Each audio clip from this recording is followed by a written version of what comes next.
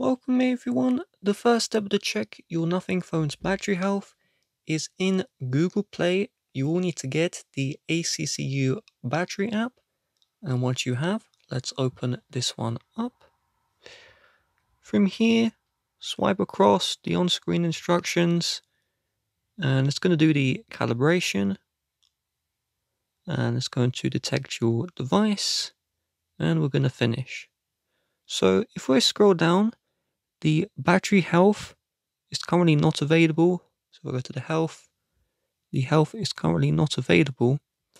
What you need to do is discharge your Nothing phone to lower than 15% and then charge the Nothing phone while this app is open, and you will see eventually the battery health and the estimated capacity show up right here. With that being said, if you'd like to help support the channel, please do check the description. Bye bye.